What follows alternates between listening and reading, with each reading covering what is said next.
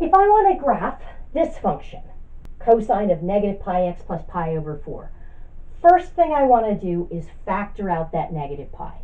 Now, even if you're not in the habit of factoring out the coefficient in front of x, which I highly recommend, if there's a negative, you definitely want to factor that out. Because right now, that negative sign does not apply to the entire input. It only applies to the first term.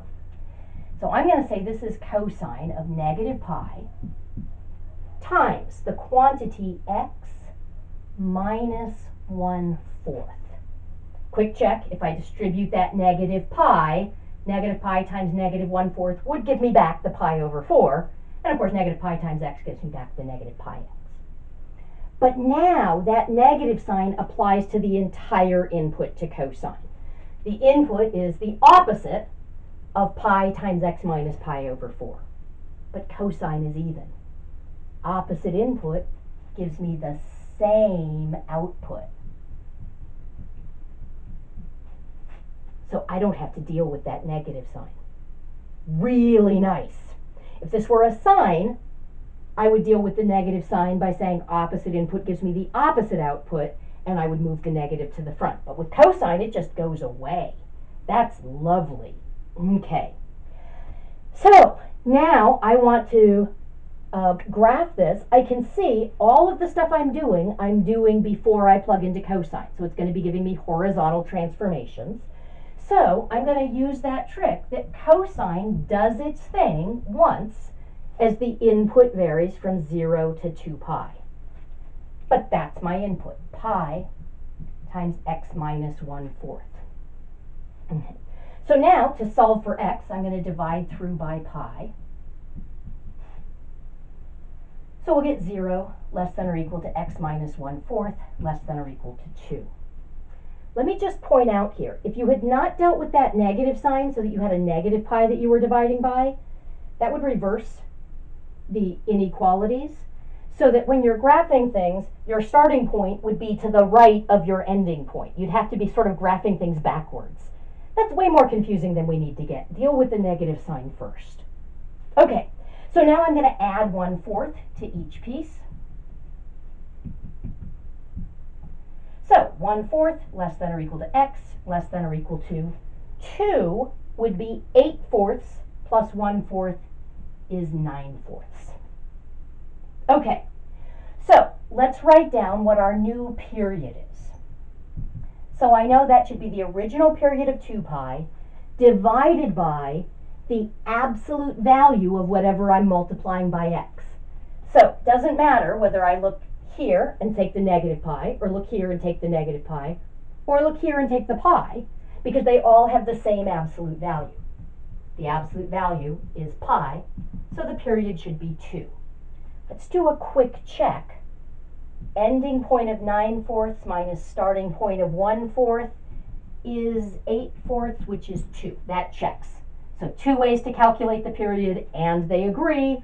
I'm feeling confident. Excellent. So if the period is 2, the increment is always just 1/4 of that, because that's the distance between my important points. And I've got an important point, 1/4, 2/4, 3/4, and all the way through. So that's going to be 2 divided by 4, which reduces to 1/2, which means the x values that are going to be important to me.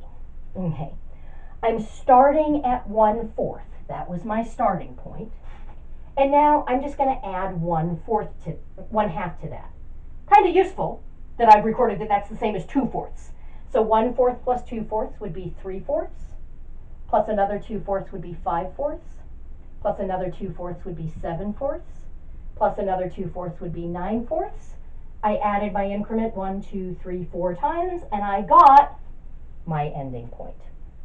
I'm feeling good. Okay, so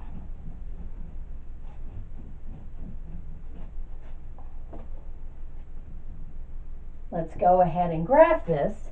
Now, I'm starting at 1/4. As soon as I mark that off, I have indicated that that distance is 1/4. Let me show you a common mistake I see. People then say that's 3/4. Then you're telling me that this distance is the same as this distance. But it shouldn't be, because the increment was supposed to be 2/4. Okay. So if I'm saying that distance is 1/4, I'm going to say, okay, so that's another 2/4 would be twice as long. That'll take me to 3/4, which is my next important point. 4/4, 5/4, 6/4, 7/4, 8/4, 9/4. Those were my important points. Okay. All right. Then the high value is 1, the low value is -1, and this was a cosine graph. I've erased that. But cosine starts high, so at 1/4 we're at a high value. At our next important point, we're at a 0. At 5/4 we'll be down at -1. At 7/4 we'll be back at 0. And at 9/4 we'll be up at 1. So I can play connect the dots. And if I extend this far enough that I cross the x-axis, I want to recognize that my next important point would be 2/4 to the left of here. So I'm not going to hit 0 again until I'm at an x value of -1/4. So if I'm crossing the x-axis, or the y-axis rather, it's going to be somewhere between 0 and 1. I'm not concerned that you have it exact, but don't draw it so that you've got an x-intercept here, because we don't. And so that's why I'm going to be very careful about the scale that I'm using along the x-axis. I'm going to have you folks try one. So we're going to end this video now, but let me put up the problem on the board. Try to work it out before you tune into the next video, and we'll go over it then. So let's try y is equal to sine of -2x plus pi over 3. Okay, so see if you can graph that. Just a word of caution, you've got a negative here. Remember, sine is odd. So with sine, opposite input leads to opposite output. Okay, so try and graph that. We'll go over it together in the next video.